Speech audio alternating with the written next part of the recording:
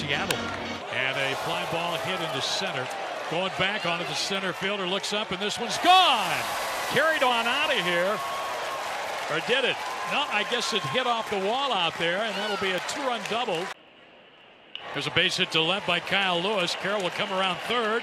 He will score without a throw, and it's 6-2, and Lewis now has driven in 4 with a 3-run homer, and now field.